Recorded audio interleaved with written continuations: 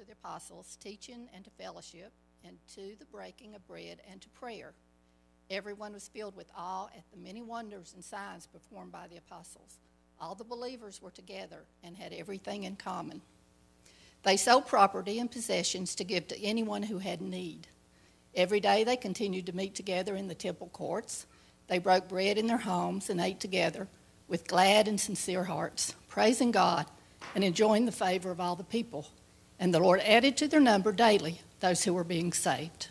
As we continue our series on covenant membership, this morning might be a little bit different. Really, for the past few weeks, we've talked about membership and what that is, and we looked at is membership biblical, and then we started going through the mission statement here at Peace Haven, and we said that Christians exist, that you and I exist, and that Peace Haven will exist to glorify God through worship, through maturing in Christ, and then reaching the world with the gospel. And then this morning we're going to kind of turn inward and look at what that means for us here at Peace Haven, what that will look like, how we can flesh that out and live that out in our daily lives. So I know that some of you have already filled out the affirmation online and some of the and the digital directory form online, and you'll hear me say that a lot this morning because we are kind of pushing for you all to do that if you want to be a member. Even if right now you are already a member, we will need to do that because this is something that we're going to be doing annually. And we'll talk about that this morning. So remember to fill out both the membership affirmation for each person in your family that is entering into the covenant of membership, and then the digital directory form. And then next week, we'll be looking back again in the book of Mark, and we'll be looking at Peter's great confession. And part of what we confess as a church is that Jesus is the Christ, and so it's kind of fitting that all of this kind of ties in together, and then we will be publicly standing and affirming our covenant to one another.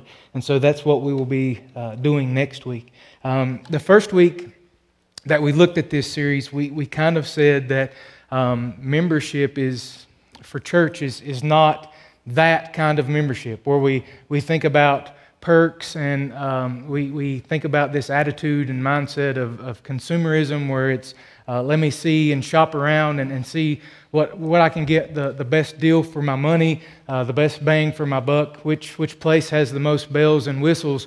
But it's really this attitude of service and participation. And in our new members guide, it puts it this way: membership in our culture brings to mind ideas of privileges and rights that members receive if they pay certain dues. Covenant membership communicates active participation, intentionality, and mutual commitment within the context of a sacred relationship between God and all those who voluntarily choose it. Covenant membership communicates that there is honor and value in publicly and intentionally prioritizing a commitment to that which is most valuable: God, His people, and His mission. And that's what we want to embody as a church, is saying that, yes, we are prioritizing our commitment to God, our Savior, our Creator, His people, and His mission to share the gospel with all people. And so we see that demonstrated in the book of Acts when we see the early church and how what they did and how that developed, as Linda read in Acts. I was reading that this past week as part of my Bible reading, and Peter gives his sermon after the Holy Spirit comes down the day of Pentecost, and he preaches this sermon, and people respond to the gospel, respond to who Jesus is as the Messiah and as Savior. And it says that the church began and that they devoted themselves to the apostles' teaching and to the fellowship and the breaking of bread and to prayer. And they met in each other's household. And she read that this morning. And so in Luke, we see that they devoted themselves to these things. And that's really what we kind of want to look at a little bit closer. The first thing that she read is that they devoted themselves to the apostles' teaching. And so this is sound doctrine, sound instruction from Scripture. The apostles, as they wrote the Gospels, as we look at Scripture, we know that it is the inspired Word of God, and as these men wrote, they were moved by the Spirit, and so what they wrote, these letters to the churches, are Scripture. But even before they were writing these letters, when they were together after Pentecost, what they were teaching was Scripture. They were teaching from the Old Testament and saying that, yes, Jesus is fulfilling the prophecies of the Old Testament. He has fulfilled those, so He is the Messiah. That Jesus was crucified, that He actually, in reality, did die. That's very important, that Jesus actually died, that He was buried, and then He resurrected. And we sang about that this morning in Because He Lives, and that phrase there in the song that as death gives way to victory, that hit me in a new way this morning. Hearing that death doesn't give way to nothingness, but death gives way to victory because Jesus has risen and defeated death and has been victorious over sin, death, and hell. And so as Peter preaches in Acts, he says that the only proper response to who Jesus is that we would repent and believe the gospel, that we would repent and be baptized. And then he goes on to say that the Holy Spirit has come and that all believers have access to the Holy Spirit. The Holy Spirit embodies believers and He works within us to make us new, to transform our lives and give us a new identity in Christ, to give us a new purpose and give our lives new meaning. And so all of these things that the apostles taught from God's Word, it carried weight and authority in their lives. Not only in principle, but in practice. And I know we've talked about that quite a bit here recently. But again, I just wanted to emphasize that. And I think it was yesterday, maybe Friday, Scott shared a tweet on Facebook from the failing pastor. And he said this: Christians are highly skilled at not letting Scripture interfere with their beliefs.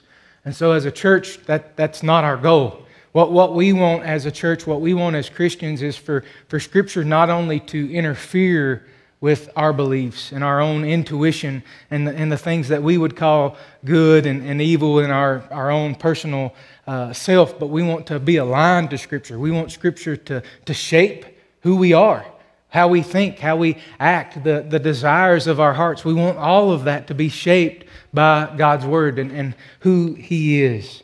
And so when that happens, when Scripture does shape us, when it does inform us, then disciples are made because our lives point to Jesus. And so making disciples is not something that we just say, well, this is a project or a hobby that I'm going to do, but it really becomes who we are naturally, daily. Everything that we do, we are wanting to please God. We are wanting to pursue God, and so other people see that. And our lives start pointing more and more towards Jesus and the things that we do. And so we see that in how this early church lived their daily lives. It says that they were committed to prayer. So they were committed to developing the discipline, the spiritual discipline of prayer in their life as individuals. And then also they were committed to gathering corporately, gathering with other believers to pray. And so when we think about that and think about what prayer is for, prayer is a good thing because it shows unity, that we're coming to God together, united in what we're asking God to do, what we're asking God to show us. Prayer is also a way that we can encourage other believers as we pray together. And prayer is a way that we can worship God as we thank Him for what He has done in our lives and what He is doing. And so we can look back in the past and say, God, thank You for this. And look at a situation and say, God, I see You moving here. God, thank You for that. And so it's part of worship. But the other thing that corporate prayer is good for.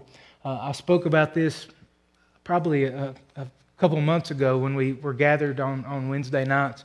But when we do corporate prayer, especially corporate-led prayer, where somebody is leading us in prayer, one of the benefits of that is that it actually teaches people how to pray. Because a lot of people, when you talk about prayer, some people are afraid because they don't want to kind of stumble over their words, or they're not sure how to pray. And so when we get up and we have someone lead, and I give you opportunities to lead, what we're saying is this doesn't have to be refined. You don't have to use fancy words. This is us just speaking to a Father that loves us, who is faithful, who hears us, and He's not impressed by our words. But we can come to Him and we can stumble over our words. We can just pour our hearts out to Him. And I shared about, some of you remember Will and Lucy when they were here. And in Sunday school class, when Lucy prayed, we had just this time where we were gathered together and we were praying. And many of you know Lucy, and she had this speech impediment where you really even couldn't understand her at times. Sometimes you had to see her mouth move to understand what she was praying. And we sat there in a circle, and we all had our heads bowed, and we were just taking turns praying, and Lucy began to pray. And the thought hit me that, I can't even understand what Lucy is praying, but God does. God knows what Lucy needs, even before she's speaking it. And so she came to God in prayer. And so part of us reading publicly, when I ask you to come and stand and read in front of the congregation, in front of our church family, or to pray, is so we're showing other people that it's okay. It's okay to stumble over words in Scripture. It's okay to stumble over your words in prayer, because God looks at the heart. And we're coming to God and we're saying, God, I want more of you. And He doesn't expect us to be perfect. He doesn't expect sometimes when the sound may mess up or the words on the screen mess up. It's okay, because we're not perfect people. But God still loves us, and it brings attention to that. Sorry, I got sidetracked. I'll say one more thing. When this past week, I was even reminded of that as we prayed for Jeremy's family and we prayed for Randy. I remember Sunday afternoon, last Sunday, when Randy went into the hospital, and we were here watching football and hanging out like we do on Sunday afternoons, several of us. And I remember before we were going, Adam said, hey, let's just pray. And so we gathered and circled up, and Adam just said, Father, and he just cried. And we stood there and we cried for several minutes. And then he said, in Jesus' name, amen. And that was it. But again, God knows what we need. And Romans 8:26 says that the Spirit groans for us with utterings too deep for words. And so they were committed to prayer. The next things we see is they were committed to signs and wonders. And as we look at that and we say, well, what do we do with that? Simply, the simple way to look at this is these were tangible, visible expressions of the faith that they had in Jesus in the early church. Now in the early church, these were often miraculous things. There were often healings and often casting out demons and things like that. And today, how do we interpret that? What do we say about that? I would say that first, we don't ever want to dismiss that God can still work through the miraculous, that God can still do miracles, but at the same time, remembering that the normal means of evidence, the normal means of proof for God is found in John 13:35. It's our love for one another.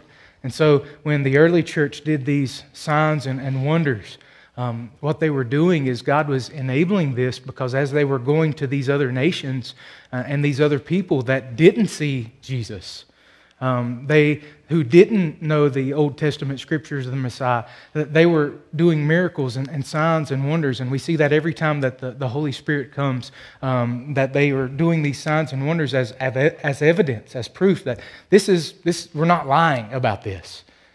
Jesus was really the Messiah. Jesus is really our Savior. Jesus is really God. And this is the proof to back that up. And so that's what God does through the early church to prove and give validity to who He is. And today, the typical and normal means for proof for that is Jesus says, they will know you by your love for one another. And so He's drawing attention to that love, and He's saying, this is something that is unique, church. This is something that people can't find in social organizations and clubs. This is something that is unique to the church. This special kind of love and intimacy and relationship that I want you to have with each other. This unity that I want you to have with each other and with me. And then we see the next thing that they are devoted to is being gathered for worship. And we've talked about that, about reading the Word, speaking the Word, singing the Word, praying the Word, seeing the Word when we do baptism and communion, and then reflecting God's Word in our daily lives. And so the result of all of this is God's church grows. How does His church grow? By disciples making disciples. And so we see the family of God being enlarged. We see the fellowship of God being enlarged. And it says they are devoted to the fellowship. And again, church is not an organization. It's not an institution. It's not a club. When you see fellowship there in the Greek, it's koinonia. And it means that there's solidarity, that there are close relationships. It's a partnership and a cooperation toward a common purpose and goal. And elsewhere in the New Testament, it's translated as sharing, as contributing, and as participation. And so the intent is that it's more than just being friendly and nice to people. It's more than just being acquainted with people, but there's a closeness and a relationship between people. Martin Lloyd-Jones says this, "What constitutes fellowship can be quite pathetic. Some people think in purely social terms. This is an idea that is frequently found in the church, and I want to ridicule it because it has nothing to do with Christianity. People even think that fellowship just means having a cup of tea and a biscuit together. I have known others who think of fellowship in these terms. At the end of service or during a service, the minister says, 'Now you must all have fellowship with one another.' And he tells everyone to shake hands with the people sitting near them, and they all shake hands. Marvelous fellowship." Those are some people's ideas of fellowship. A superficial friendliness, a niceness, a joviality. In these ways, that great word fellowship has been degraded. And so when we look at Acts and we look at how these people did life with each other, that fellowship was this intimacy and this vulnerability that they had with one another. And so we see that in breaking of bread, and this is not just communion. A lot of times we think when we hear breaking of bread, we hear that this is the bread broken for you, this is my body, and this is the cup. But it's more than just communion. These were meals and conversations that happened in each other's homes. And so the idea is that these people were doing life together, and they were involved in one another's lives. It's also prayer. Again, praying with one another to the point where we can confess our sins to each other and pray over those, confess our doubts and our fears, the problems that we face in our daily lives. It's praying and being reminded of Scripture and reflecting on the promises that God gives us in His Word and praying through those and saying, God, I trust this is what you said, and I'm clinging to that, and I'm reminded of that, and thank you for that promise. It's also rejoicing and praising and thanking God for the provision that He has given you in your life, the blessings that you have in your life. And so when we think about fellowship, it's not something that's accidental, but it has to be something that is intentional. And so that means that it's going to require work. It's going to require effort. It's going to require picking up the phone. It's going to require gathering together and hanging out with one another, being involved in each other's lives. And so we have to pursue that, but we also have to be open to that. And so we want to be committed to meeting corporately, and we see that in the early church, that they were committed to going to the temple, and then also committed to meeting privately, and we see that when they go to each other's homes. And just another side note here, I kind of thought about that this morning. We live in a culture, we like our privacy. We like to kind of keep things separate. And so I think a lot of times that adds to what appears to be hypocrisy in the church, because we like to keep so many things private, and then we're guarded. And so even when you think about having someone over at your house, Amanda and I, we're guilty of this, because it's like, we would invite people over, but we don't want them to see the mess. And that's funny, because you're kind of there. I'm sorry, it's my mess too. I love you, but that's where we are, right? We're like, we have to make sure the toilet doesn't have those rings in it, and all the clothes are out of the floor, and the bar is cluttered, and we have all those things, but we don't want to let people in because we're afraid they'll see the mess. Because we know what happens, right? Because we've been to somebody's house that's messy before, and when we leave, we're like, dude, can you believe that mess that they made? And so that's our conversation on the way home. That happens, right? And we can laugh about that, but guys, that's the same way with our personal lives. I don't want to let you in. I don't want to let you in because I don't want you to see the mess. That is Timothy Pruitt. And Keith doesn't want to let people in because he doesn't want people to see the mess that is Keith Miles. And God is saying, that's not the way I designed this to work. Because if you never let people see the mess that is you, then how can they encourage you? How can they better equip you? How can they pray with you if you don't let them in? And so Jesus is saying that we'll know each other by our love, because when we love, and I do see the wreck that is Keith Miles, that I don't go, dude, how dare you? You're horrible. But I say, hey man, how can I pray for you in this? Keith, I see something in your life, and I think there's something that you're not believing that God has said in His Word. And let's talk about that. And Keith, some of your doubts and some of your fears may be coming because you're not trusting this promise in Scripture. But if we're not close enough, if we're not open enough with each other to do that, then we've missed out. We've missed out. And I know I said this earlier when we talked about church membership, but we're so afraid of fear. We're so afraid of hate that we're missing out on love. And I think that's a lot of times where we get paralyzed. And God's saying, that's not the way I designed it, but I want you in each other's lives. I want you in each other's homes. I want you to pick up the phone. I want you to be pursuing these relationships and be open to these relationships. We also see that this fellowship, it's compassionate.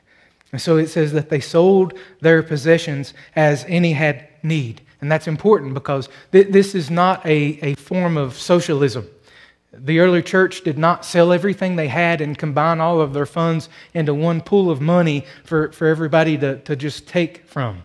What it says is that as people had needs, as things came up in people's lives, then people gave from their abundance. Even if it meant, hey, I've got some extra things over here that I can sell and get rid of to help this person, I'm going to do that. And so the idea is that these people were not just living for themselves, but they were close enough to each other to recognize needs that arose. And they cared enough to ask, hey, do you have a need? And then they were compassionate enough to give and respond and meet that need. And so all of these things that we have talked about this morning,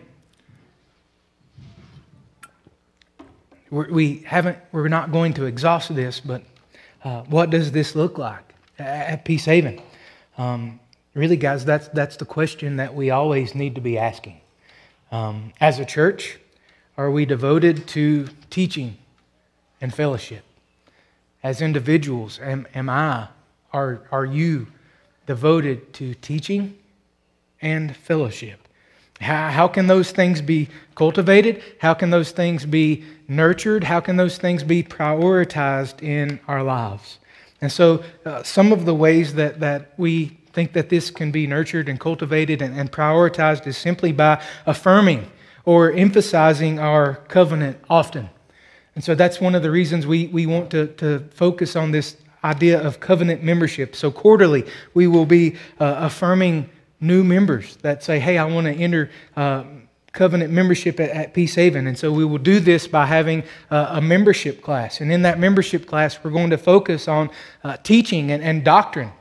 And then annually, we're going to have a public affirmation that we reaffirm our commitment to one another. And so again, we're saying, hey, there is fellowship here, there is participation here, and we want to emphasize that every year. The other way is by asking ourselves questions, by examining ourselves, by surveying our lives and taking inventory. And so we ask ourselves, well, what is my responsibility? What are my obligations? What are my priorities? What are my interests, my spiritual gifts, and my strength? Where is it in my life that I have an abundance of something where I can give and invest in other people? And so we want to take ownership because we recognize that church is not a building, but that it's people, that it's these souls that are sitting in the chairs and that are gathered around one another. And so we ask, how can I serve and invest in other people inside the church and then outside in our community? How can the elders better equip and encourage and shepherd? How can I use my time, talents, and treasures to build up the body? We want to follow this biblical pattern that we see in Acts. It's not a formula, but it is a pattern that is worth noticing and worth mimicking. So devoted to the apostles' teaching and God's word, that's reflected in our statement of faith, our core values, our membership covenant, where we summarize and give a scriptural explanation of our beliefs. So we say, well, this is who God is. This is who we are. This is what sin is. This is what salvation means for people. This is what the church is. This is how we define marriage. This is how we define the family and our mission to other people. We're united and committed to what Scripture teaches on those things. And in that commitment, these truths should bear weight in our individual lives. It should bear weight on how we live. It should be the foundation for our identity and our purpose and how we live our daily lives. And then we also believe that these truths are the truths that can radically change the lives of other people. That only God's Word is the thing that can change the lives of other people, is God working through His Word and the Spirit working through His Word. And so we're united in our submission and obedience to God's Word. And so that means as elders, we appoint elders and deacons who, according to the criteria that is presented in Scripture, as elders, we are devoted to pray for God's direction and guidance for the church. We are to responsibly use God's resources and be good stewards. We have a responsibility to care for our church family through biblical teaching and instruction, through guarding against false teaching that people may be exposed to or that may even come into the church, to guard against that, to lovingly administer church discipline when needed, and to teach and set an example with our lives. But not only do elders have a commitment and a responsibility, but each of you as church members have a commitment and responsibility to submit to the authority of Scripture and hold your teachers accountable. Hold me accountable to what God has said. Pursue Jesus through reading and prayer and fellowship and spiritual disciplines in your own personal life. We have a responsibility and commitment to participate and engage in gospel-centered community, to be good stewards of your own time and talents and treasures and how you use those to serve God and serve others, and then to seek to walk in holiness. Not to be sinless, I know you've heard this, not to be sinless, but to sin less, and then have lives that are bearing fruit, have lives that are productive and fruitful for God. And so also to be devoted to fellowship. So we submit and serve in our community. We're committed to regular attendance and participation, and that's important. Attendance and participation is important. It's not a mandatory thing. It's not like we're going to take roll and give you gold stars or something like that. But if you're not here, how can you participate? And so attendance and participation is important because that's how we walk alongside one another. That's how we cultivate relationships. That's how we have opportunities for conversations and opportunities to pray with one another. That's how we serve alongside one another and volunteer for ministry teams and serve our community. And so 2 ways that we want to encourage this kind of fellowship and this kind of participation is first to invite you to join a ministry team.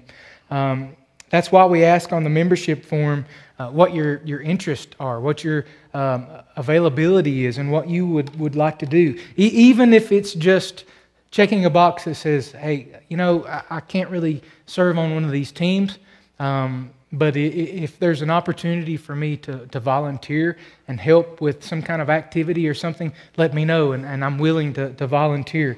And so on our form, we have a list of these teams. I don't know if you can see that. I'll kind of read that. So we have audio-visual teams, which is kind of like sound and lighting and building and grounds team, a child care team, the Crisis Center team. It's on there twice because I had to go back and fix that. The digital media team, which is like website, social media, live stream. Discipleship team, which is leading and teaching in our life groups or Sunday school classes when we get back to those. Financial team, which would be responsible for stewarding the church finances. The local outreach team, which seeks to engage and serve our community. Our mission team, which seeks to serve and encourage our local and global mission partners. The worship team, which is up here leading worship through music. And then lastly, volunteering. And so if you'll notice, there's an asterisk by that because we expect. We expect you to say, hey, I want to serve, because that's part of being a covenant member. It's saying, I'm not here just to take, but I'm here to serve alongside of other people and to serve others. And so we ask that you find a place to plug in and plug in to serve alongside people. The second way is this digital membership directory. And so if you go to the website, you can go to the website, findpeace.churchcenter.com.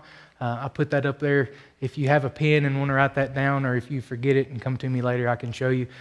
There's an app, and then you can also find that on your computer. But the way we are doing this is we'll have access through this website or the app. And on this, you'll see a calendar of events, so you can see what we're doing on Wednesday night, whether it's a night where we're working in the Crisis Center, whether we have worship team practice on that Wednesday, the Easter drama, junior camp. You can see those dates as we work on that.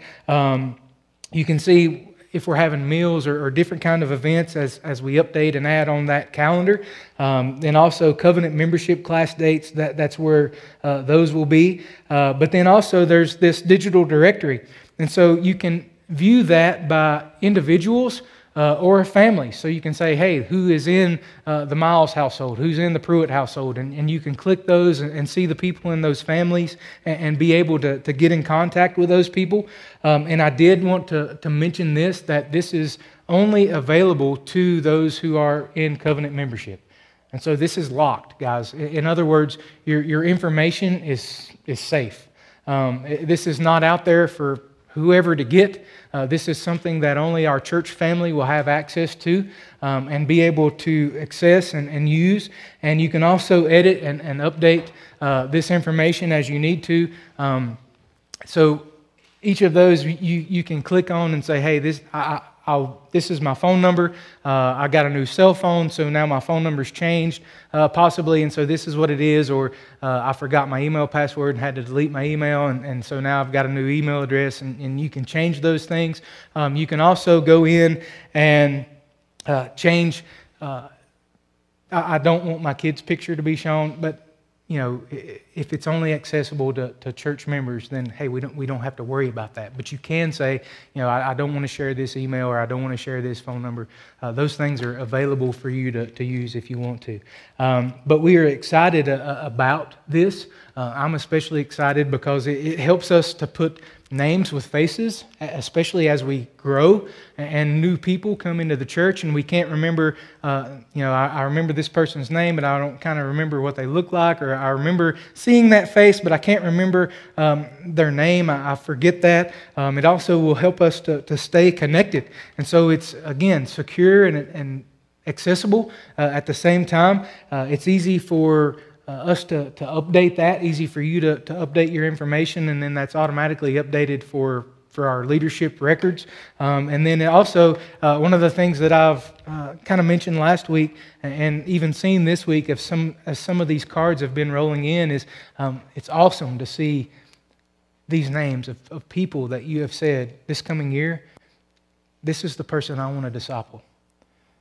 This is the person that I'm trying to reach. And so as I look through that, guys, I can pray for you.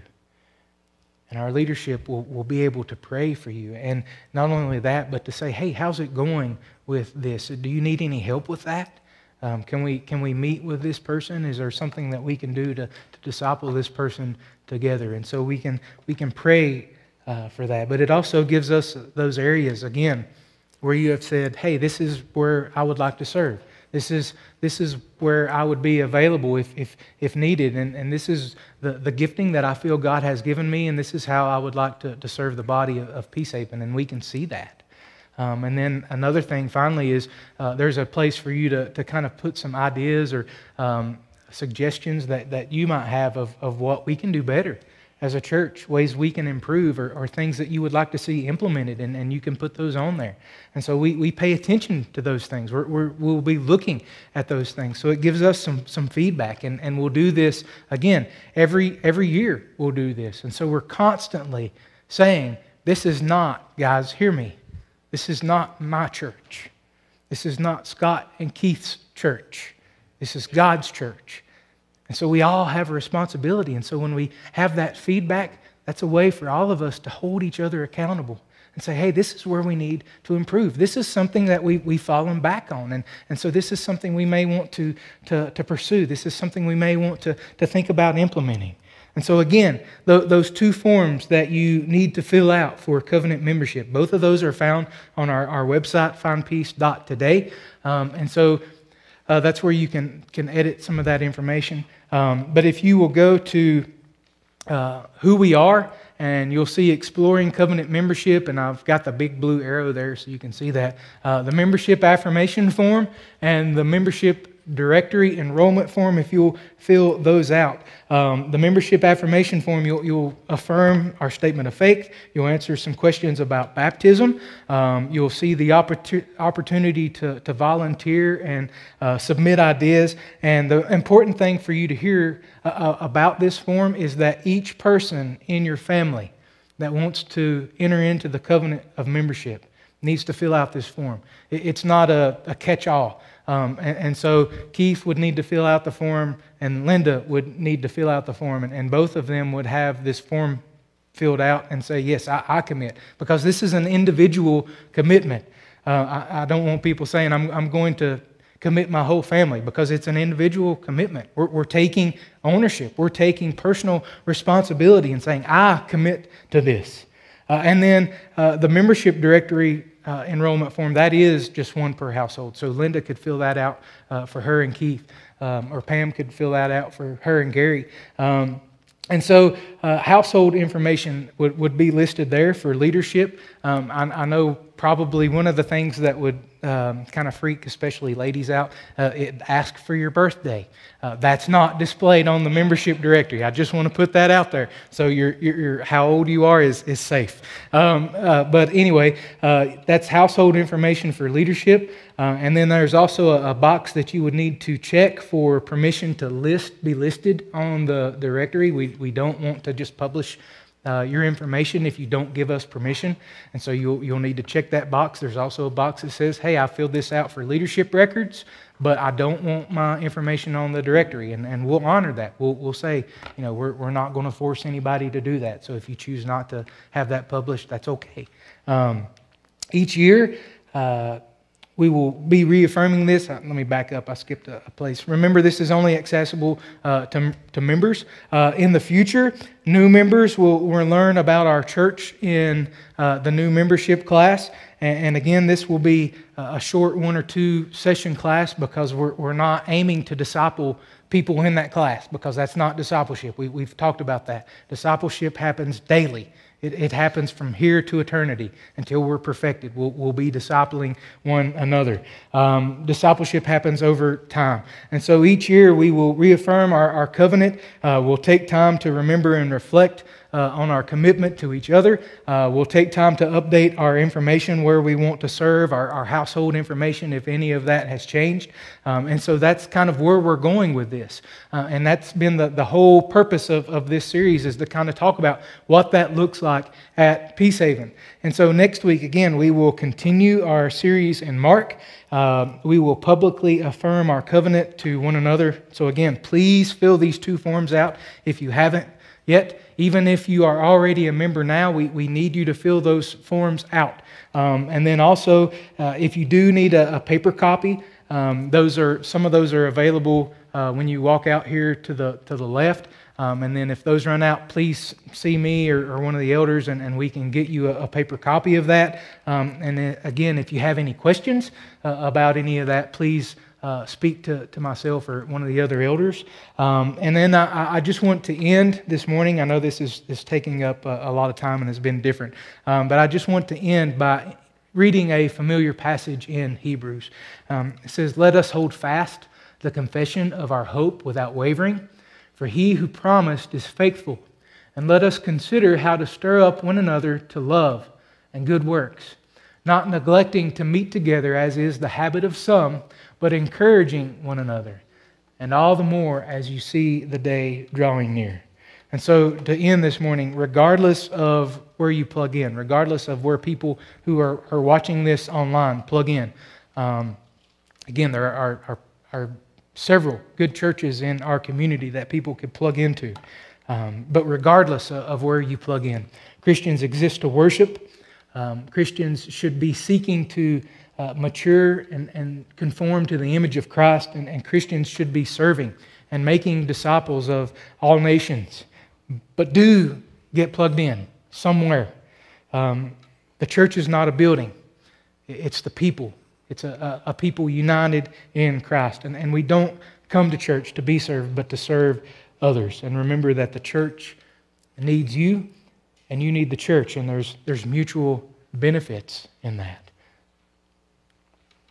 So find a body of believers and commit, and be devoted to the Word, and be devoted to fellowship. And lastly, to bring glory to God.